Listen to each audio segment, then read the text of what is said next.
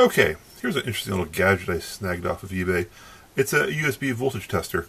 It basically shows the voltage a phone's being charged at, the current that's going into the phone, the instantaneous power, and the number of cumulative milliamp hours that the phone's consumed, which is handy to figure out whether or not your phone's taking a charge properly.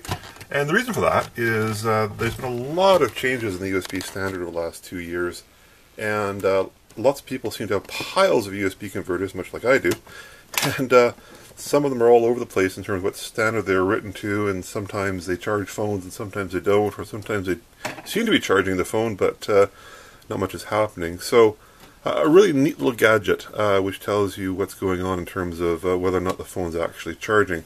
Let's take a close look at its performance and tear it down. Okay, slightly more complicated setup. Let's walk through it. Lab Power Supply is still powering up the tester. It's just off the frame here. This is a rheostat and resistor and a little switch, and basically it allows me to adjust the resistance, which of course will affect the amount of current flowing through the tester. I have a voltage to current converter here just slightly in the frame, and then here's the actual current. So for example, right now it's a 1.3 amps, and the tester is declaring there's 1.5 amps going through it. Let me just insert a little table. Basically this tester is really bang on accurate until about 1.25 amps.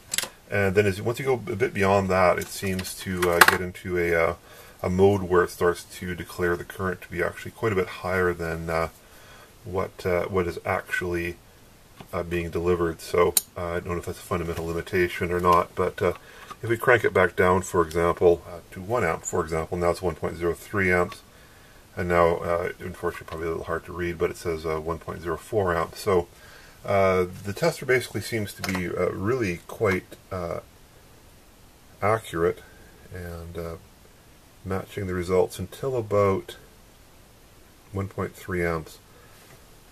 Okay, so this piece of test equipment basically gets self-powered off the USB line. Of course, the question is, at what voltage does it no longer function? I've connected the tester to a Lab Power Supply out of the frame of the picture here. I'm just lowering the voltage. As you can see, we're now about 3.7 volts, and we'll just keep on bringing it down until the tester no longer functions, which is around about 3.3.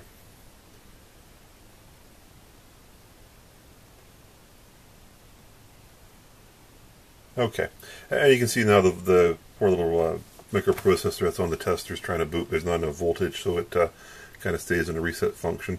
If I bring up the power, then it comes back. So that's good, actually. That's a good wide range. A USB converter, of course, should never drop much below about 4 and a bit volts. So this tester will keep on running in those conditions. So this is the tester. It's a cordwood construction. There's a display on top, and looks like the actual measurement components are in between the sandwich. Which is good, because obviously if you're handling this board, you don't want components on this side here where you could accidentally knock them off. They placed them on the side. The only thing on top, of course, are the two connectors and this display, which is worthy of a mention. It's an organic LED, absolutely gorgeous, very sharp and brilliant display.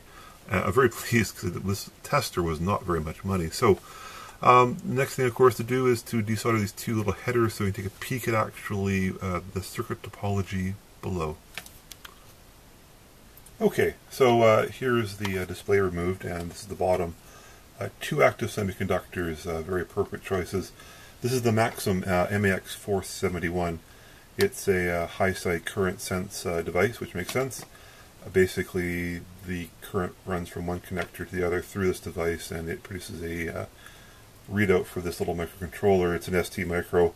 And that ST Micro is connected to an I2 C bus and some power connections which go up into this organic LED display, OLED they call them. And you can see on the back here there's the data pins and the control pins for the I2C bus, and then some power pins, and they've obviously just soldered this cute little display onto this carrier card so it can fit. So pretty straightforward topology and all quite appropriate.